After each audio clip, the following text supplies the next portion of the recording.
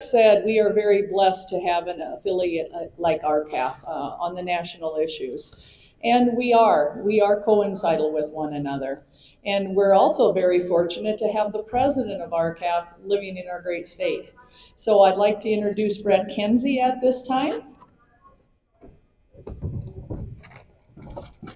Good morning. Yeah, I'm Brett Kinsey. My brother and I ranch down in South Central South Dakota. George is on the Stock Growers Board, so he's also involved. Part of the bargain is you get either he or I, and today you lost. So, yeah, I can't say enough how much I appreciate the stock growers for putting this together and trying and giving people who want to know what's going on and to take part in their government. Of, by, and for the people requires the people, right? It's on us. We can't blame it all on DC, and that's why I'm just always so happy to be in front of people like you. So RCAF is here today to update you on what's going on. Bill's going to speak a little bit after a while, but we do have some board members that made the trip out here because they so appreciate being in South Dakota, the South Dakota stock growers. I'll just start over here. Eric Nelson from Mobile, Iowa. He's our vice president of RCAF USA. Again, Bill, you're going to get to see him, so you know him. We've got Eric Groper from Long Valley. And Dave Hyde right here. He's kind of inconspicuous, so he's hard to spot in the crowd. And is that it for my board members? I don't think Judy's here today. She was here last night, so we were glad for that. One other person I'd like to point out is Mike Calicrate. He's been at this as long as almost anybody, so it's pretty awesome that he could come down from Colorado. He's a guy that didn't follow the herd, but he still cares about the herd. So I mean, I don't know how else to put that. You know, a guy that's he's direct marketing, but he knows the value of the competitive market that we all seek. And man, that's pretty awesome stuff.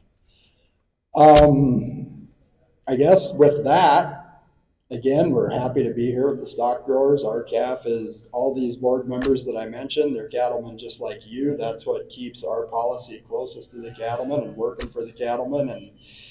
And I'm just delighted that our policy lines up so well with stock growers' policy. Honestly, sometimes stock growers' issues lead us to make policy, and perhaps it works in the opposite sometimes too. So working together on things like MCOOL, that 5014 resolution brought to light just how thin our cash markets have gotten, and we've continued to erode since that resolution. Check off all these issues that you're going to hear more about later. So with that, I guess, are we going to roll in and I get to introduce Jim Mundorf, correct? This is a pretty special treat for me. I've gotten to know Jim here over the last few years. Jim is something America desperately needs more of, and that's an independent journalist that will dig in and research something that he thinks isn't quite right. I appreciate that he will state a fact as a fact and not be afraid to state that fact, and he will sometimes state his opinion because we use facts to try and figure out where things are going. But he will state an opinion as an opinion so that we can think about it and we can decide. But he's doing critical work in the area of this globalism and radical climate business that we see going on. It's the hottest topic going. So with that, I'd like you to welcome Jim, and he'll be able to tell you more about him and his family.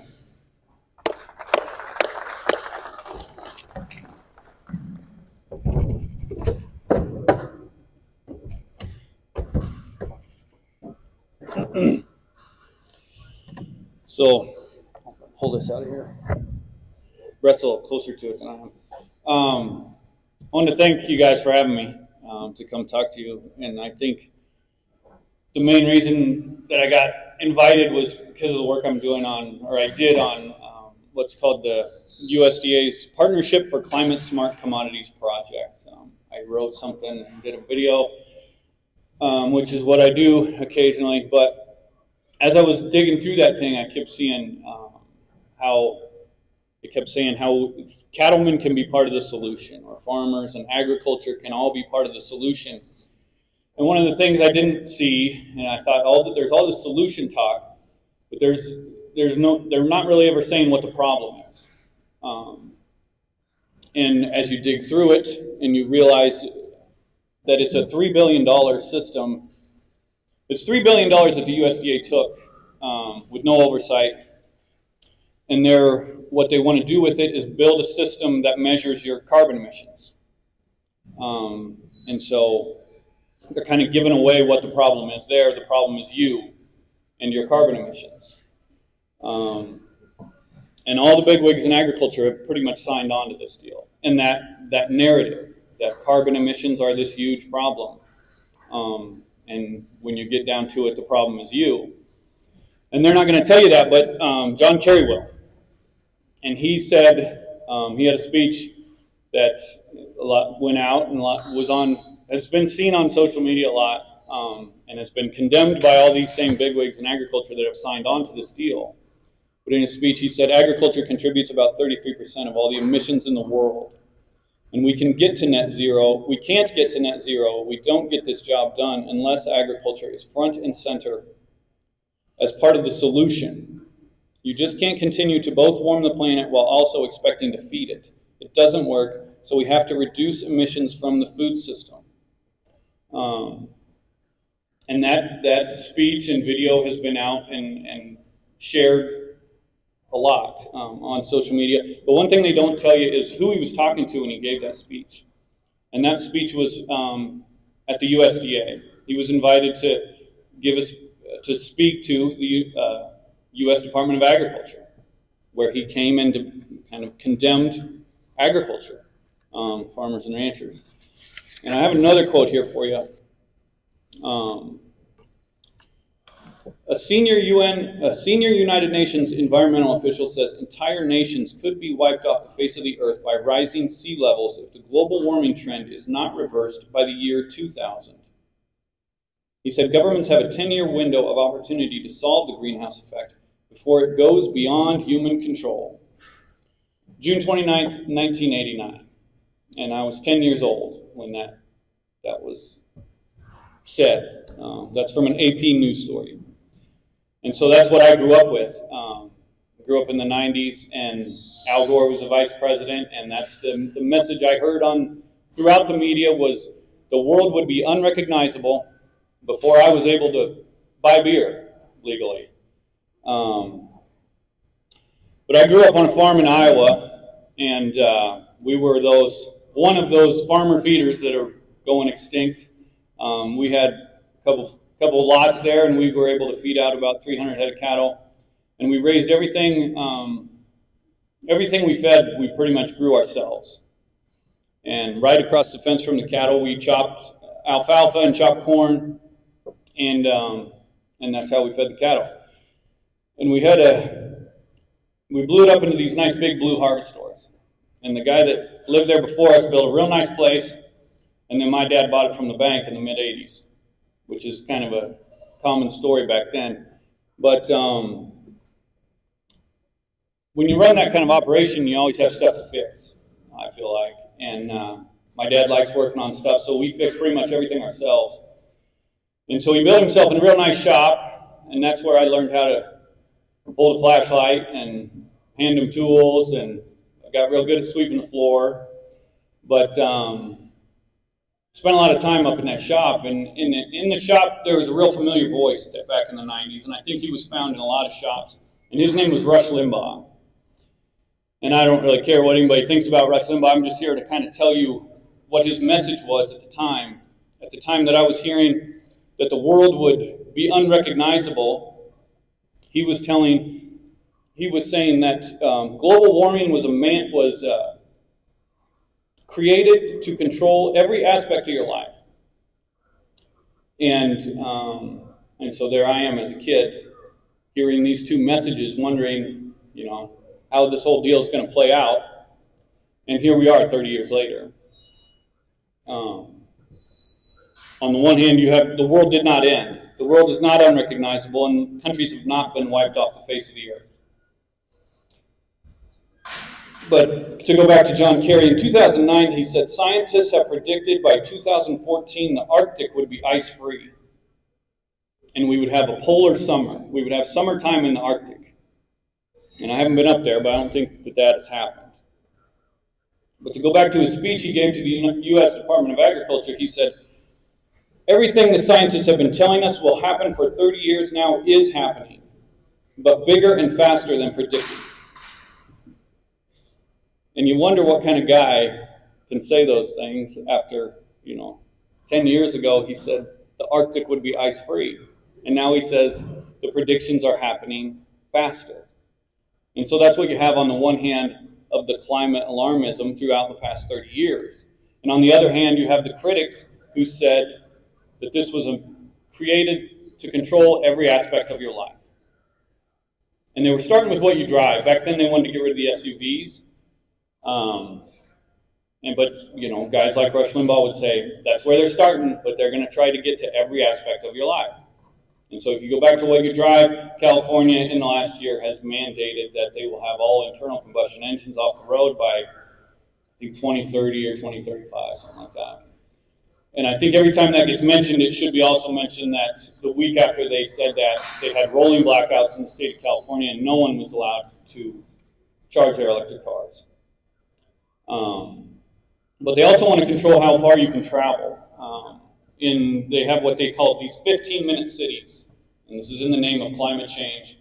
And they've actually tried to regulate this in places like London and Europe, in different places in Europe, where they put up cameras that monitor their citizens, that make sure they're not traveling too far around the city, or even driving too, older cars and things like that.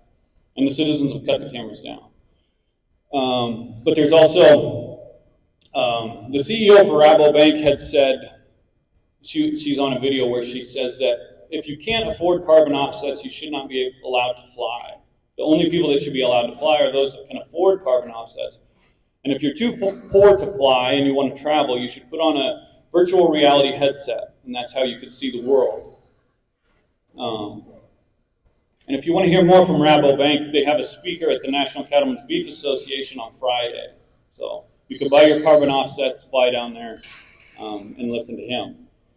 But they also want to control what you eat. In the New York City schools right now, they have taken meat off the menu for at least 2 days a week. And the New York City mayor has said that he is working on a plan where he will limit residents' ability to consume meat. Start limiting the meat consumption of the city. He hasn't come out with how he's going to do that yet, but and then you have also, ADM and Tyson right now are in the middle of building $500 million plants where they are going to grow insects for human consumption, all in the name of climate change. And they want your land. Biden's 30 by 30 executive order, which a lot of you are familiar with, I think, conservation easements, and of course eminent domain in this state, where Summit Carbon Solutions has filed 80 separate eminent domain lawsuits against landowners in South Dakota. I think they're getting ready to in Iowa. Jamie Dimon, the CEO of JP Morgan, has said that the government should take away farmland, and so that by using eminent domain, the government should take away farmland so that they can put up windmills. That's his suggestion, all in the name of climate change. And so, those are the two scenarios. On the one hand, they've been wrong, and on the other hand, it seems they have been absolutely right. And if you think back to that teenager in my dad's shop who's wondering what the heck's going on, I've thought about, if I could get in the DeLorean and go back in time and talk to him and tell him what happened, the scenario that I just described, what he would say, and he would say, well, it's got to be over, right? Nobody's going to believe the liars after 30 years. And I would say, well, actually, if you question it, you're called a denier and a conspiracy theorist and a crazy person. And he would say, how the hell did that happen? And I would say lies agreed upon. Because as I was looking through this climate change, it's a mouthful, Partnership for Climate Change Commodities Project. That's the quote that kept popping back into my mind, is lies agreed upon. And because that's what I feel like is the goal, is to get the last kind of link in the supply chain to agree to the lie. and allow them to control every aspect of your life. And that quote, lies agreed upon. I like using quotes because I feel like it makes you sound smarter. And I need all the help I can get. But I couldn't remember. I try to remember all these quotes so I can recite them, but I never can. And the lies agreed upon quote, I couldn't remember it. So I had to look it up. And the full quote is, history is a set of lies agreed upon. And I thought that painted with a pretty broad brush, but so I didn't use it. But what I found really interesting was who said it. And it was Napoleon. And Napoleon throughout history has always been thought of as a short guy. And I found that quote really interesting because there's this movie coming out. And with that, it was in the news that Napoleon actually wasn't short. But it's been so thought of throughout the years, there's a Napoleon complex, which is if you're a short person, you try to do real big things with your life to compensate for your height. But the truth was, Napoleon wasn't that short. He was actually 5'6", and the average male height in the year 1800 was 5 feet 5 inches. So he was an inch taller than the average male. And so how did the lie get agreed upon? Well, the Brits hated Napoleon, and there was one specific journalist named Gilray, and back then they didn't have pictures, so a lot of the illustrations, a lot of the pictures in the newspapers were illustrations, and they used a lot of political cartoons and satire. And this Gilray would always draw Napoleon as a short little guy throwing temper tantrums. And the lie was agreed upon for 225 years. And when Napoleon was dying on his deathbed, he said, "Gilray did more than all the armies of Britain to bring me down." And so that kind of gives you an idea of who's best at getting the lies to be agreed upon. If you need lies to be spread, you go to the media. And when I first heard about this Climate Smart project, I was looking through it. I've been working on doing different videos and writing about ESG during the past year, and that is environmental social governance, and it's really a plan that has been used to push lies throughout the supply chain, especially when it comes to agriculture. And so I wrote this article, and a lady commented. She said, "We applied for some of that climate smart money, but they gave it all to the big corporations." And I thought, what the hell is this deal? I had never heard of it. And so I started looking at it. And I went to it, and I was going through all the big corporations that they had given the $3 billion to. And the first one that really popped out to me was Farm Journal. And I thought, what the heck is this? And I click on it, and a lot of the first project that came up, it was $5 million. That's what the people got. And so I'm scrolling through, and I click on Farm Journal, and I see $40 million. And I thought, what in the hell is this? But if you want to be a part of Farm Journal's Trust in Beef program, which is where the $40 million went to, you can put EID tag or a tracking device in your calf's ear, and they will store all your information, all that animal's information. But then you put an app on your phone, and you put all of the information about your operation into that app. How you rotate your cattle, what you feed them, your land, soil, all that goes into the app. And then you download software, another kind of software, and that's going to calculate your carbon emissions. And the way they sell this is they say they're calculating the benefits of what you do. So if you rotate or if you feed certain things, they're going to measure your carbon emissions before and after, and they're going to say that you're calculating your benefits and how you're able to reduce those carbon emissions. And then you submit that info to, I assume, either the USDA or whoever the USDA has paid $40 million to. That is the Farm Journal Trust in Beef program. And that is the same USDA that had John Kerry come and talk to them and tell them how agriculture is the #1 contributor to climate change. And so what do you think they're going to do with that information once they can control your entire operation and have all the measurements of carbon emissions from your entire operation, and you are the biggest contributor to climate change in the world, is what John Kerry said at the USDA meeting, they're going to control every aspect of your life. And by doing these kind of things, one thing I think is really missed, Brett said there's people here talking about carbon credits, and one thing I think is really missed in this whole carbon credit deal is that when you do that, you're agreeing to the lie. Anything that involves carbon reduction or carbon credits or any of this stuff, you're agreeing to the lie. And where the lie comes from goes back to the second quote I gave, the United Nations. They started the lie of cattle being bad for the environment, which is in 2006, they put out Livestock's Long Shadow, which is a gigantic report about how livestock are contributing, are one of the biggest contributors to climate change. And over the years, I feel like we've laughed about the cow fart. You know, when you first heard about it, it was so funny, it was stupid, because the cow farts were, destroying the environment. And then we realized that, well, it's actually the cow burps, and that's not quite as funny, but it's still just as stupid, right? But now here we are. There are ranchers signing up to have their carbon emissions measured and calculated.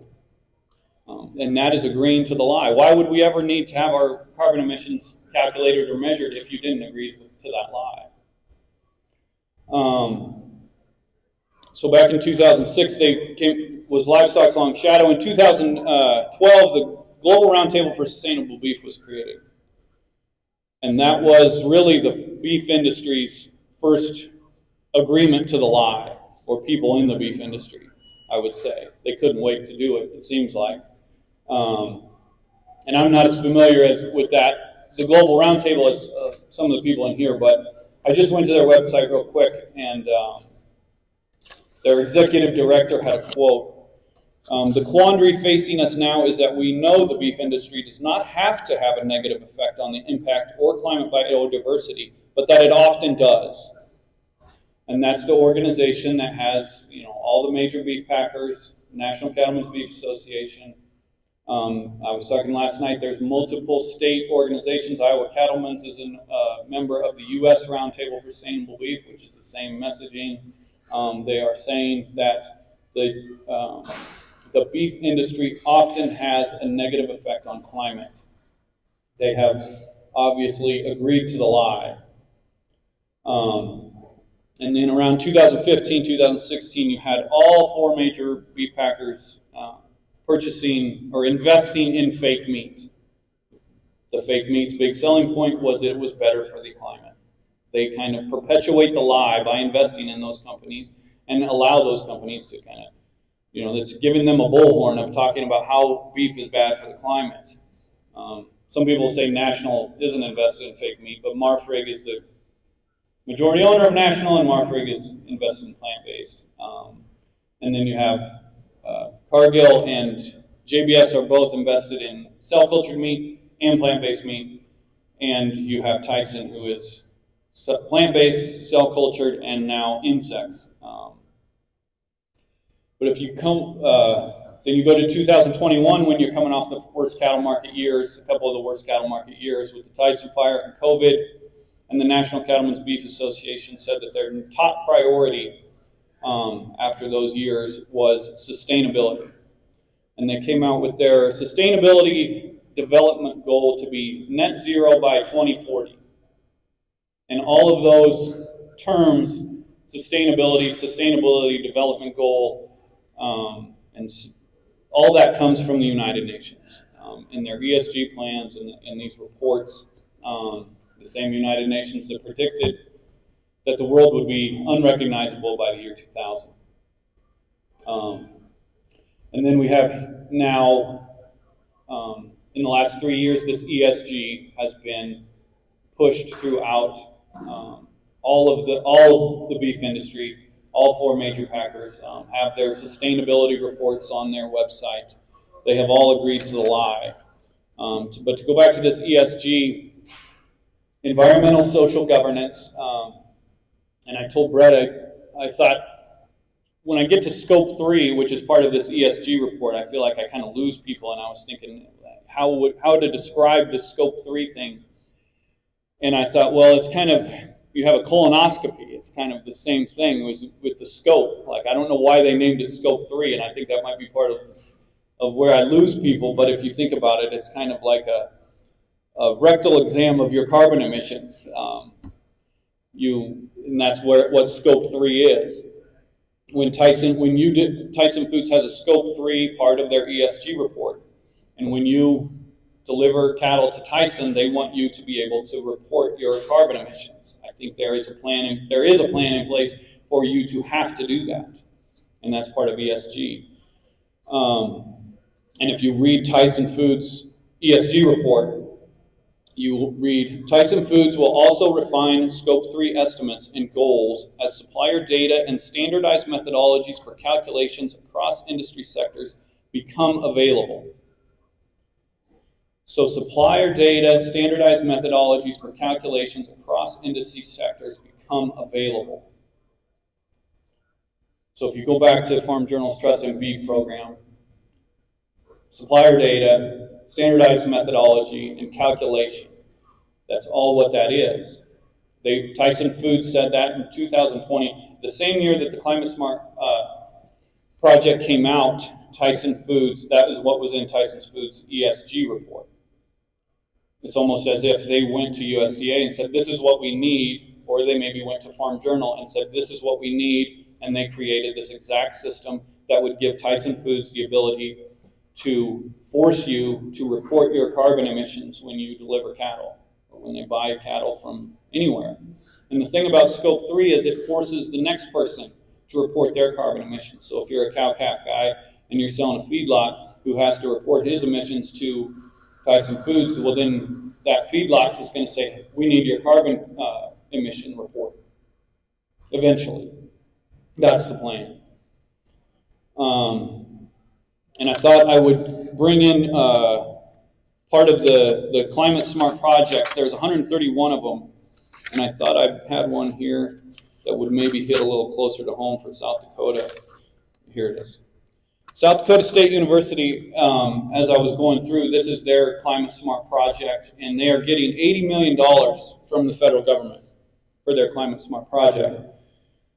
And part of this, underneath that, and I didn't get into this much when I talked about it because I don't completely understand it, but underneath that it says their non-federal match is $81 million, $329,688. Farm Journal's non-federal match was $400,000, and they were getting $40 million. South Dakota State's amount they're getting is $80 million, and their non-federal match is $81 million. So it seems to me they're getting $161 million. Can't verify that because I'm not exactly sure how it works, but a lot of these partners that are involved in this, it will say that they are also giving money. They're contributing. And so I don't know if people who contribute a few $100,000 to the Farm Journal program, are they then getting $1 million? They have it. It's a lot like the checkoff. They're moving all this money around. When you start with $3 billion, it's awfully hard to track. But the short summary of South Dakota State University's project is it expands markets for climate smart beef and bison. And to go back, climate smart beef, low carbon beef, any of that stuff that gets talked about. I remember when I first heard about it, there's a ranch somewhere that decided he was going to be the first to create this low carbon beef.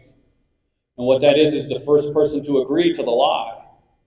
Why would you need low carbon beef if cattle aren't destroying the environment? And I feel like it's gotten over the past few years here, it's gotten so ingrained, like all this low carbon and carbon market, it's just been agreed to, that it's needed, and that, people are excited that there might be this new market out here. But what you're excited about is you're agreeing to that cattle are destroying the environment. When you say those terms of climate smart beef and low carbon beef, you're agreeing to the lie. And if you want to be part of those programs, that's what you're doing. But they're going to expand, this project expands markets for climate-smart beef and bison in, I think, 9 different states. Tribes and supports farmers and ranchers with implementation and monitoring of climate-smart practices.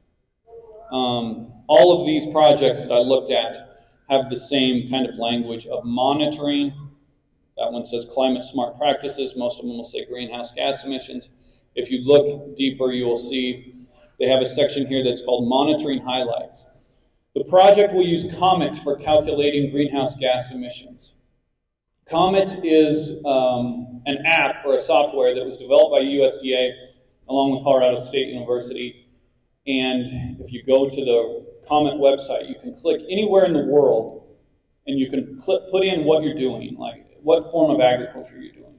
So if you're putting in cattle, you're raising cattle, and then we'll say, and then they will give you recommendations on how to reduce your carbon emissions if you're raising cattle.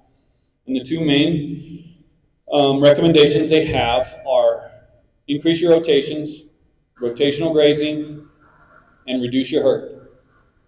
So if you're rotating as much as you need to, what's the next step? If you're not reducing your climate emissions enough, what's the next step? And the USDA, I believe, are going to use this Comet app to make a detailed map of the U.S. And so every county will have exactly what you need to do to reduce your carbon emissions. And every county could possibly have exactly how many cattle you need to have the right number of acceptable carbon emissions. But to go on, so the project will use Comet for calculating greenhouse gas benefits. Smart Score AI will be used to develop software and warehouse and store data. Yardstick will also be used to measure soil profile, organic carbon, and bulk density. CLOC will measure and monitor greenhouse gas emissions from the beef and bison. And if you go back to Tyson Foods, what they need for their ESG report, supplier data, standardized methodology for calculations across industry sectors. South Dakota State's getting $80 million to put this in place. CLOC, to really bring this close to home, CLOC will measure and monitor greenhouse gas emissions from beef and bison. CLOC is a company that's located in Rapid City, right down the street. And they are building machines that will measure the emissions that come out of your cattle. They have machines somehow. It seems pretty, I don't know how accurate this could be or how they could even say that it's anywhere accurate, but they have machines you can put cake or feed into, and your cow will come up and sit there and eat, and these machines will measure how much greenhouse gas emissions are coming out of the nostrils of your animals. And that's being done in Rapid City. And so the lie is really now, I believe, knocking at your front door. It has made it all the way through the entire cattle supply chain, and there is one link left. And I believe that is the independent farmer and rancher. And so, I got a little mixed up here.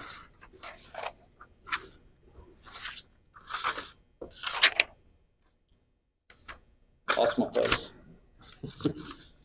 Got to digging for that climate smart project. And so, legacy is talked about a lot in this industry. We talk about generations and the generations past and the generations coming. And I think right now we have a kind of a decision to make as far as legacy goes. Our legacy could be filling up the land with windmills and solar panels and carbon pipelines and EID tags. And we could be handing down ranches that are controlled by the federal government through carbon emission regulations. But when I told my mother I was coming to do this deal, she said, "Well, I sure hope you have something positive to say." And I said, "You know what, you're right." And so I got to thinking about it. And when you get to digging into this stuff, it gets really overwhelming, and it's really easy to get down when you see when you look at the list of the people signed up on this thing and the people who have agreed to this lie, and it's every industry throughout agriculture, it's almost every corporation throughout agriculture, is all talking about carbon now. And if you're talking about carbon, you've agreed to the lie. And so over the years that I've been doing this deal, I've kind of realized that to try to stay positive and not get too down and not get too overwhelmed is I look at these things as opportunities. And so when you go back to talking about legacy, our generation, I believe, now has the opportunity of leaving a legacy of standing up for the truth, rejecting the lies, and giving the next generation the opportunity to run their ranches with freedom, liberty, and independence. In Iowa, there was this guy traveling all around the state a few weeks ago, and his name was Vivek Ramaswamy. And at all of his speeches, he would say, "We are living in a 1776 moment." And that can sound kind of out there when I first heard it. I was like, well, I don't know if we're ready to pick up the muskets just yet. But I think when you look at it, I think he's right. Because I think what he means by that is you have the choice of giving into tyranny or standing up and taking the opportunity to stand up for freedom and truth and independence. And so that's what I wanted to come here today to say. That's what the opportunity you've been given, and I think it'll really, over the next couple of years, that decision is going to have to be made by all of us. Thank you.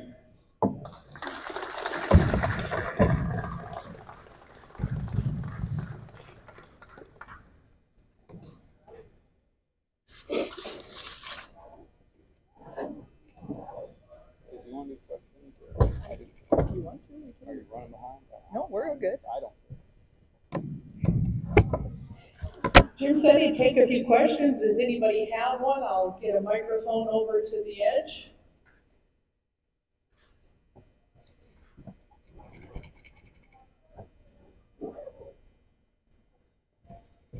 Throw it. Throw it.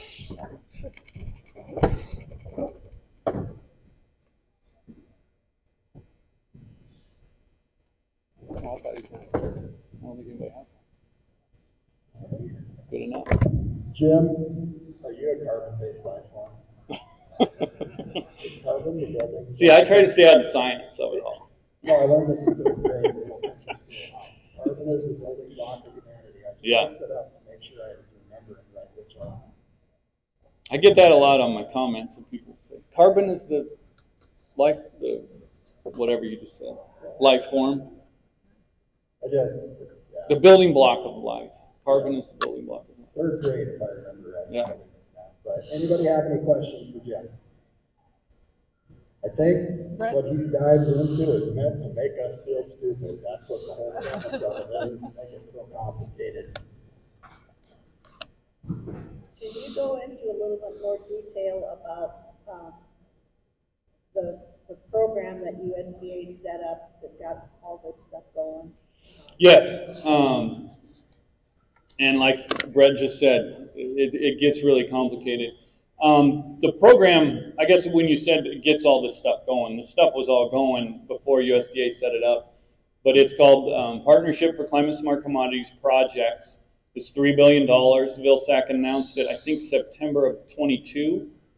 And it is 131 different projects given tens of millions of dollars to some of the largest corporations in agriculture. ADM, I believe, I was looking up who the biggest corporations in agriculture is, and I found a list where it said ADM is number 2 in the world. But they're getting $90 million from USDA. Nature Conservancy is getting, I believe, $60 million. I just did a video yesterday. Dairy Farmers of America is getting $45 million.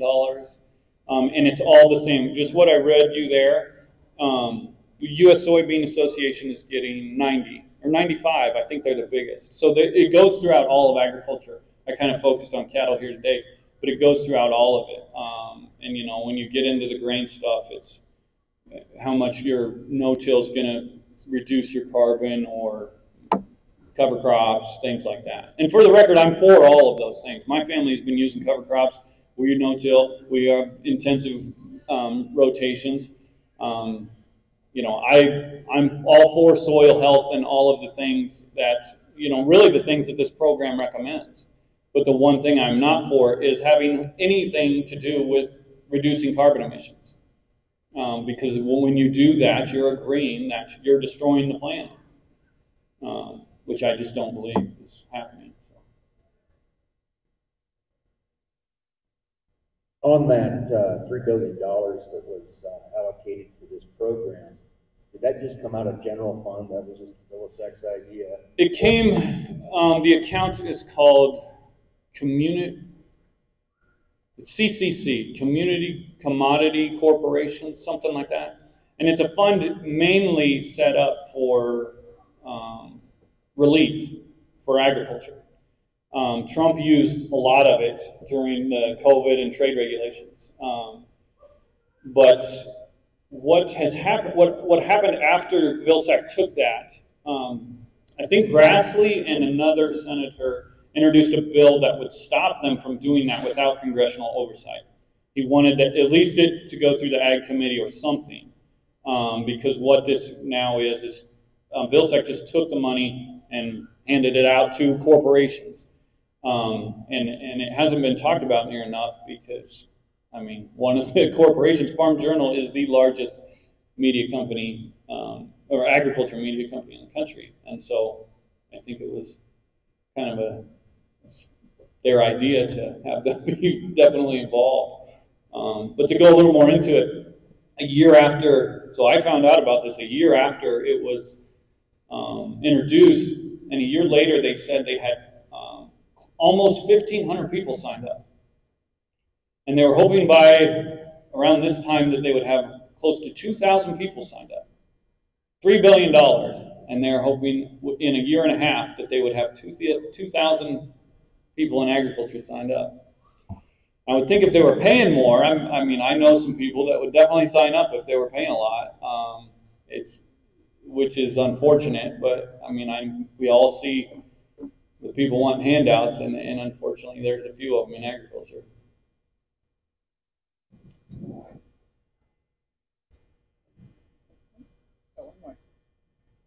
You know, we continually are pushed with this risk insurance and different things like that. There's always money to create another program to control us. However, when we come up with something like RCAP's come up with a machine petition, we're not only not asking for money, that program would probably make money for the federal government. And yet we can't get our people, our legislators and so forth, to support that kind of thing. How do we get it across to these people that we don't want the money, we want a fair shake? Well, I think that's probably a better question for the people coming next, but you know, it's hard for me to do these things because I look at them and I try to learn as much as I can and kind of see my role as just kind of bringing you along as what I'm learning, because I'm not an expert about this. There's people in this room who have been doing this way longer than I have, and then have better ideas for solutions, because at the end of it, I always feel like, well, I should, like my mom said, I should have something positive or have a solution to the problem, and I don't. But, you know, as far as this goes, you know, really my solution is overall, agriculture cannot go along with this carbon deal. You cannot agree to have your carbon emissions measured in any way, not their benefits or any, because what they want, like I read out of that Tyson Foods ESG report, what they want is your supplier data and a standardized way of calculating it. Because what do you think the next step is? They're going to want you to reduce it and reduce it and reduce it to the point where Germany, the Netherlands, we are seeing what the end result is. Jim, so if we call our member of Congress, what do we tell them? Yeah, I would like to have done more work on that bill about that Grassley had. I don't think it stops the money. I think the money's already gone. If you go to the USDA, when I started looking at this, it was at 2.98 billion. When Grassley first introduced it, he said he had 3.2 billion available, and now it's at 3.01 billion. So I think it's pretty much gone. But I don't know, Bill. I mean, maybe that's a better question for you to come up with. I'm not as good at talking to politicians or have as much experience. But yeah, I mean, just the ability for them to stop taking money and handing it out to get people to calculate this stuff would be a step. But yeah, this one seems like it's kind of out of the barn. We got to wrap it up, Jim. But one last question. You are not following the herd. You're swimming against the stream. Where do we find what you do? How do we support you? Because Jim and I have talked about this. This is not like superficial. It takes a lot of time to go down that hole and come back up and try to bring something with you. And he said, I don't know how to do this. I don't know how to fund myself. So I'm just being transparent that we've had this conversation. I mean, it's no different than stock growers having to charge dues or RCAF. It takes time and it takes money. So first, where do we find you? And second, how do we help support what you do? Yeah, so my website is called Lonesome Lands, and you can find that on all the social media.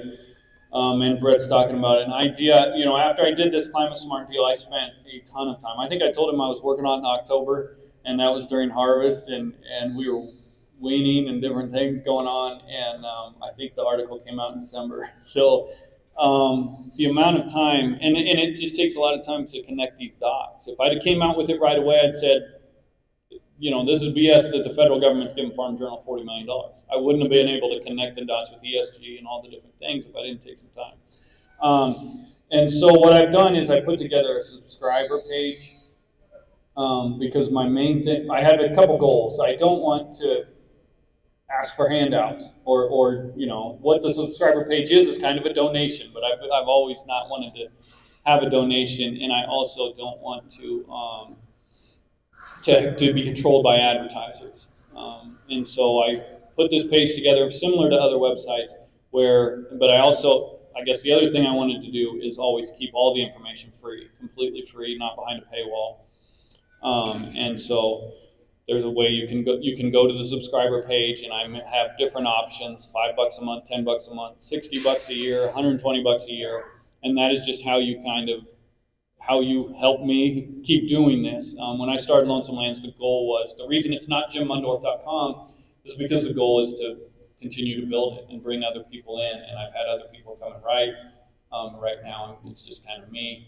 But if I can keep the ball rolling, it's something I'd really like to do and turn into a legitimate business. Right now, it's kind of a side thing. But that's it. Thank you. Thank you, Jim. We appreciate that.